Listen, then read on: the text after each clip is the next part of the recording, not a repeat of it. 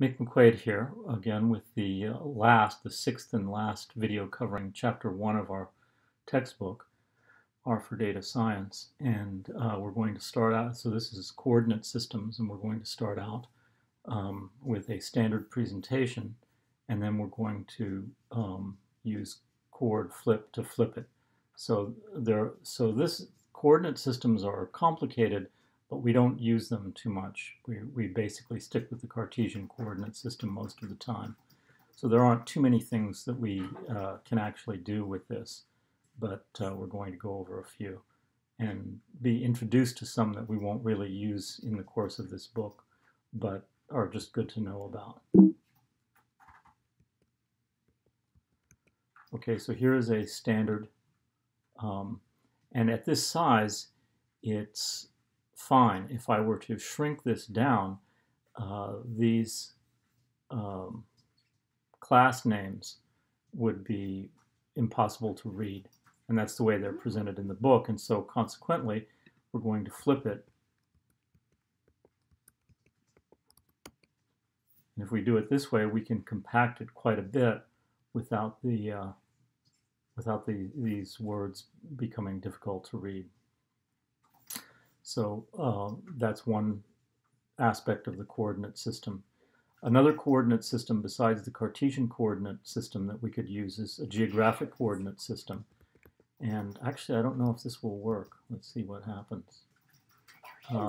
So I have the maps package installed, and as a result, this is working, but you might have to install the maps package. So what I'm going to do is create a map here of New Zealand, which is the birthplace of the person who wrote ggplot2, and it may, I don't know how familiar you are with geography, but it may be obvious to you that this map is very distorted. So what we're going to do is use a coord, instead of coord map, we're going to use coord quick map to make this look more realistic. So this is a little bit more what New Zealand actually looks like. But we're not going to really cover maps in this book. We could potentially talk about maps more during the course. I think it kind of depends on students and their interests in what, particularly like what your final project is going to be for the course. But this book doesn't cover maps. Although it's easy, you can see it's easy to make maps in ggplot2. Okay, now I mentioned previously, and I've written it out here, that a ggplot is an object, so you can use the assignment operator, which is the less than sign followed by the hyphen with it. By the way, you can also use a reverse assignment operator, which would be a hyphen followed by a greater than sign. So I could turn this assignment around and say ggplot is assigned to bar. I have bar over here, although that would be awkward because of the plus sign here. So I'm not sure. I wouldn't want to do it in this particular case. I guess I would put the guess I would do it right here. Here's where the assignment operator would go. But it's like an assignment operator, like an equal sign in C or any language that's a derivative of C. Or I shouldn't say it's a derivative that follows the C conventions. So in this, we're assigning it to the identifier bar, and then we're going to reuse that object a couple of times. And what we've been doing until now is relying on a side effect of the creation of these objects, which is to display them as they're created. When I use the assignment operator, though, that side effect vanishes, and I have to name the object as a separate command to R in order to display it. So in other words, when I run this command here with the assignment operator, it's not going to automatically display this, this ggplot. This is a diamonds plot. This is one that we've seen before.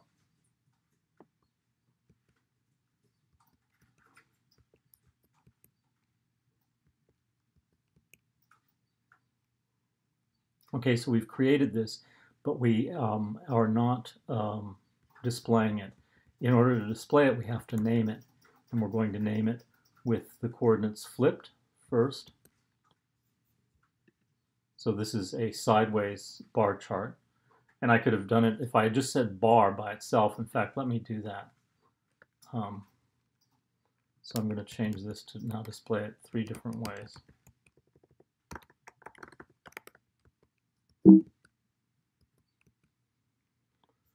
So here is a bar chart.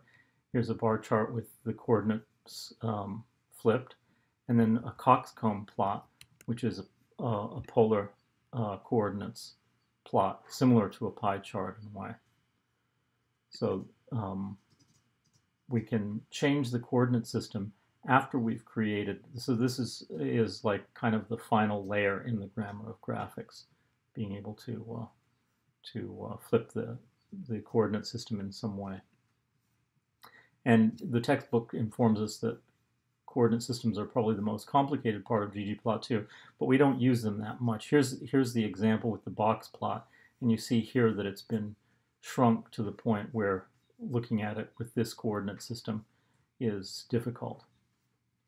And here's the distorted map of New Zealand, and then the more accurate. I say more accurate because obviously the Earth is not flat, so this isn't exactly what it looks like. This is a projection. And then finally the sideways bar chart and the coxcomb plot. Okay, turn a stacked bar chart into a pie chart using coord polar.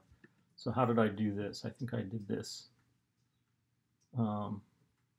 Oh, okay, and so I did it wrong too. So all I did was this. And I got a coxcomb plot. I happen to like this one. I think this is actually better than the pie chart, which I'm going to do next. And I got this from the online solutions. And let me just add I think it's Jeffrey Arnold, is this.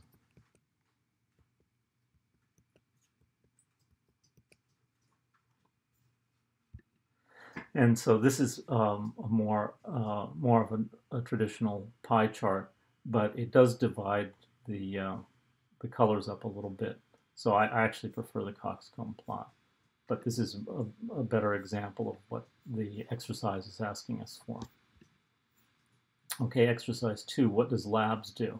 Read the documentation. So we can just say $labs. Modify axis, legend, and plot labels. So if you think back to the grammar of graphics and think back to Bertin's theory, these are very important aspects. And so let's make sure that we use these. I think I have some examples here because I think one of the other questions does this. So let's see, what's the difference between coord quick map and coord map? So this is an interesting point. Let's look at the documentation for coord quick map. So they both project a portion of the Earth, but this one preserves straight lines. Coord quick map preserves straight lines. And so consequently, it's much less computationally intensive. And it looks better. It's more accurate, let's say, for smaller areas closer to the equator, but it's easier to do. It's easier on your computer if you're running an old, or limited computer. You'll find it less computationally intensive. Okay, question 4. What does the following plot tell you about the relationship between city and highway miles per gallon? Why is coord fixed important? What does geom abline do? So here's the plot. Let's actually run this.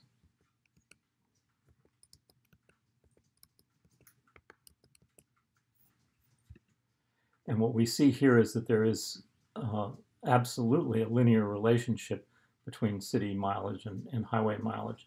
And if we jittered it, I think we would get the same thing. And then what are we asking? What more are we asking about this? Why is coord fixed important? So let's look at it without coord fixed, and we'll see why it's important. So here it is without coord fixed.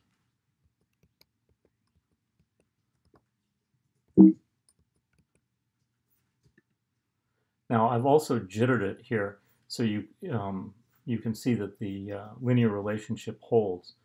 But without chord fixed, this line has gone off the 45-degree line.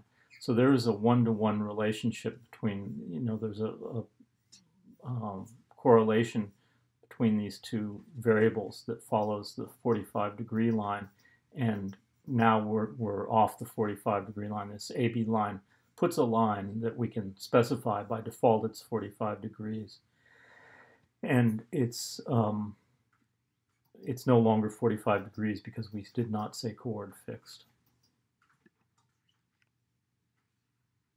And we can find that out by taking a look at chord fixed and taking a look at geom ab line.